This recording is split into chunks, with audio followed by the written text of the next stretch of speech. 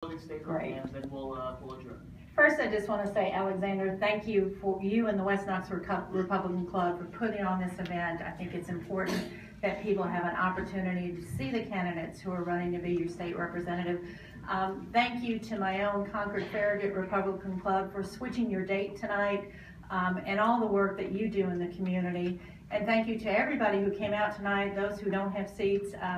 Carving time out of your schedule is always difficult, and it just says to me that you care about being informed on the issues.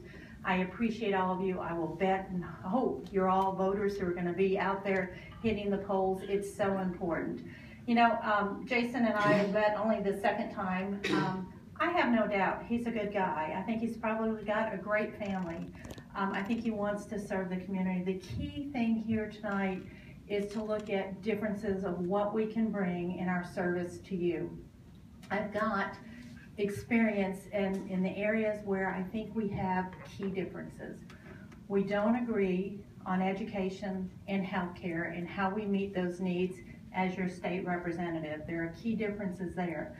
My experience in Children's Hospital, my experience on the Board of Ed, have given me a foundation of knowledge that will allow me to start right away in representing those needs throughout the community.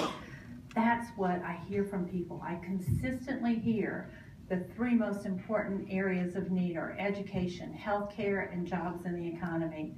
That's the area that I'm going to work. My opponent has aligned himself with some in the party who have fought Governor Haslam on his common sense initiatives to deal with those problems. Ensure Tennessee Promise, which gives our high school graduates an opportunity to go to community college, get a college or a certificate and do a better job supporting their family.